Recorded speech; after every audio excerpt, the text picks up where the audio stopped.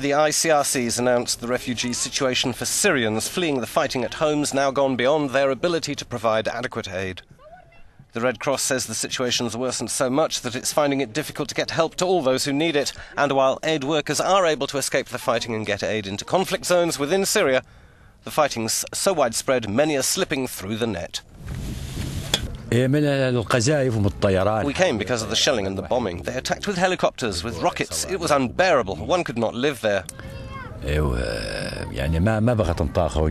The houses were destroyed. The whole village was destroyed.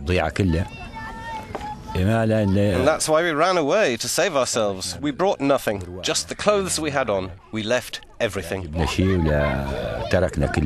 Syria's president shows no signs of conciliation or being ready to take up offers, such as British Prime Minister David Cameron's, to leave Syria immediately safe and sound with foreign guarantees. I'm not puppet. I wasn't made by the West to go to the West or to any other country. I'm Syrian. I'm made in Syria, and I have to live in Syria and die in Syria.